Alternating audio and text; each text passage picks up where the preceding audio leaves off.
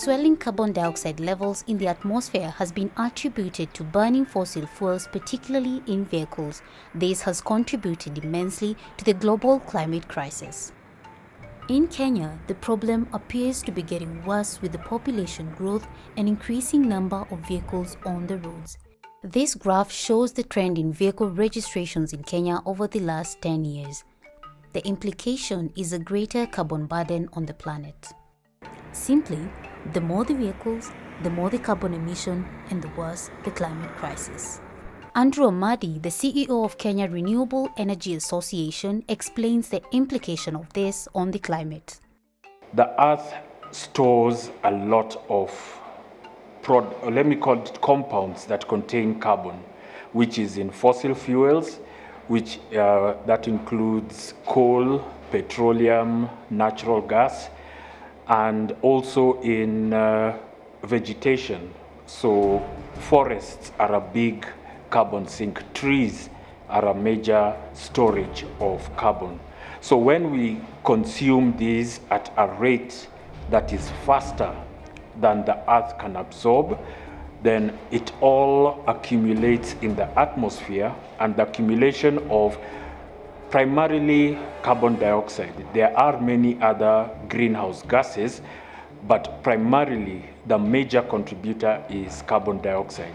And this accumulation then means that it is blocking the heat that is being reflected out of the Earth from escaping. And the impact of that is that global temperatures are rising. Carbon dioxide emitted from vehicles is not only a menace to the environment, but also to health. Daniel Wamboi is a matatu driver who knows all too well the effects of carbon emission. Na nimefanya hii kazi kwa muda wa miaka 20. Challenges ni zile sasa, tuseme ukifanya kwa muda mrefu sana, hiyo moshi huwa inakuaffect. Ukifika jioni nyumbani sana unakohoa sana. Usipopata maziwa inakusumbua sana kukohoa. Ni wengi wanakuwa hiyo moshi inawasumbua sana, hata wanaenda usiku. Unajua unapofanya kazi mahali kuna mazingira mzuri, pia kazi nayo itakuwa mzuri. Lakini ukifanya kama hakuna mazingira mzuri, tuseme kama hiyo moshi, watu wengi wanaumia. Globally, vehicles are responsible for up to 40% of all carbon dioxide in the atmosphere.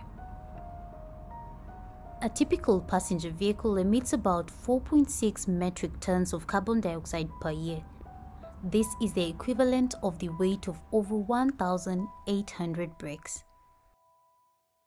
In Kenya, the transportation sector accounts for over 37% of gross CO2 emissions as of 2016. This is an increase of 3.6% from 2015. Given the trend in new vehicle registrations, by 2030, vehicles in Nairobi alone will be emitting carbon dioxide equivalent to the weight of over 1 million African bush elephants per year. Jeet Bhattacharya, the CEO and co-founder of Busigo, a startup that supplies electric buses, reminisces a time when the emissions menace was briefly muted. In the early days of COVID, we had a really unique experience here in Nairobi. For a few days, traffic stopped in the city as the government came to grips with how we were going to handle the pandemic. And while that was an incredibly painful time for the city, we also had a glimpse as what could happen when we can begin to address the emissions from the transportation sector. We can clean up the air in the city. Many solutions have been fronted to mitigate the current global climate crisis. Doing away with fossil fuels and reverting to clean, renewable energy would be the planet's saving grace. Electric ni kama sasa hiyo itakuwa ni kama magari zile zimekuja ambaye ni yenye hatujawahi endesha, lakini kwa hiyo electric itakuwa mzuri. Juu hii ya moshi inatusumbua sana.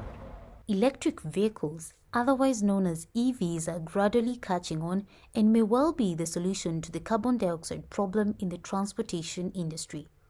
The greatest benefits of electric, obviously, it's clean. There are no tailpipe emissions coming out of the back of that bus as it drives. As EVs, gain popularity world over, some startups have taken up the mantle to not only introduce them in Kenya, but also champion the cause of climate change in the process. Basigo is a Kenyan company that supplies electric buses and recently launched 2 electric buses in a pilot program in Nairobi. Basigo was conceived during the period after the onset of COVID-19 when there was reduced traffic in the city. Jeet, the co-founder of Basigo and a climate activist, imagined a cleaner environment with no CO2 emissions, hence the electric buses project. I mean, every single electric bus that we put on the road in place of a diesel bus can mitigate over 50 tons of CO2 every single year. Just like Daniel, Simon Mathenge was a PSV driver for over 22 years. Now, he is a test driver for the electric buses at Basigo. The difference between the diesel and this one is more comfortable. It is not noisy as that of the diesel oil, and it is not smoking. So it will not be stopped by the policeman that we are polluting the air. So this one is cleaner. There are times when another vehicle passes, then he pulls the engine brake. When he releases it, your vehicle is full of smoke. Si unaona hiyo? Sasa unajua wakati nilishikwa juu ya moshi. Nikaambiwa hiyo gari inaharibu masingara. Sasa nikapelekwa mpaka ndani na nikapigwa fine. With the challenges of fossil-powered vehicles clear, Andrew Amadi asserts that it's about time there was a fuel switch. So moving from internal combustion engines to electric vehicles. And electric vehicles have now matured. The technology is now proven. The application has been able to scale up, and that presents for Kenya a bigger and better opportunity. Just like Basigo, Opibus is an e-mobility solutions company championing mitigation of CO2 emissions. Opibus already has plans to assemble and supply electric buses in the future, but currently converts diesel engine vehicles to electric vehicles besides producing electric motorbikes. Albin Wilson, the company's marketing and strategy manager, elaborates the company's responsibility towards easing carbon emissions. So we've converted 4x4 vehicles previously, and now we're moving into heavy vehicles, right? Public transport system. Because obviously this technology can increase the impact we have on the carbon reduction globally, as well as the carbon reduction locally. I think we as a company have a very big responsibility to lower emissions globally, because we know the facts on the table and we know that the best solution right now is to electrify a transport system, right? So we're really happy that, that we're seeing other players move into the market. It means that our thesis of the potential is correct, and it's really exciting to see that it's a viable technology. It's cheaper, it's more sustainable and easier to use, and a more pleasant ride for the passengers, as well as the environment around the vehicles. Besides private startups, the Kenyan government has also taken up the challenge in implementing climate action in the transportation sector by instituting a climate change unit. Moreover, the government has adopted a target to increase the share of EVs to 5% of all vehicle imports by 2025, and also halving the import duties of EVs. The upcoming bus rapid transit is also to be reserved for electric buses only, further boosting the e-mobility initiative. While there is excitement about EVs and the adoption as a strategy towards net zero carbon emissions, one glaring issue is the matter of cost. Wenye magari wangefurahia sana ikiwa bei yake itakuwa chini. Wenye magari watachukua hizo magari sana. Juu sasa itakuwa imewapunguzia mafuta, itakuwa imewapunguzia service. While traditionally an electric bus would have a higher upfront cost, operating an electric bus here in East Africa could be as much as 75% less expensive than a diesel bus, simply because of the difference in cost for electricity versus diesel. Diesel is expensive.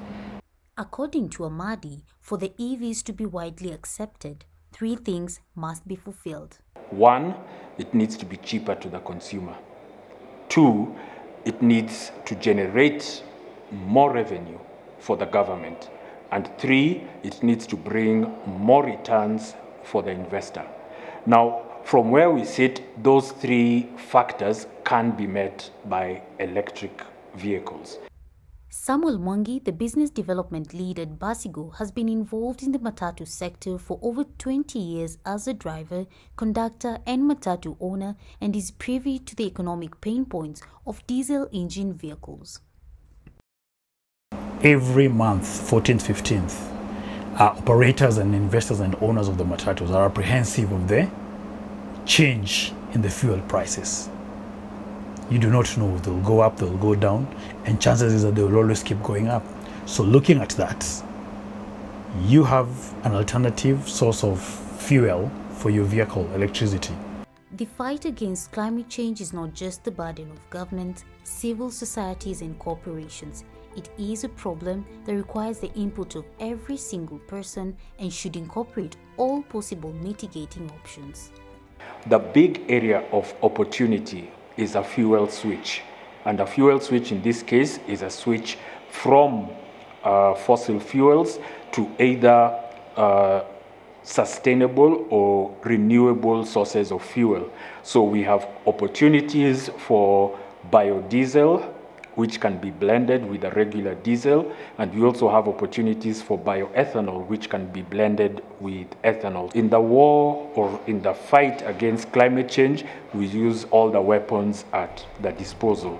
While electric vehicles are a significant step towards easing the carbon burden and consequently the climate crisis, it is important that the other measures also be considered. For instance, rather than driving a short distance to the mall, one can opt to walk. Also, opting for high-capacity vehicles such as buses and trains will go a long way to ease the carbon burden. Every day, all we have to do is drive down the road to feel motivation that this is a change that needs to happen. This is a change that everybody wants to happen. It's just about people working to solve the problem.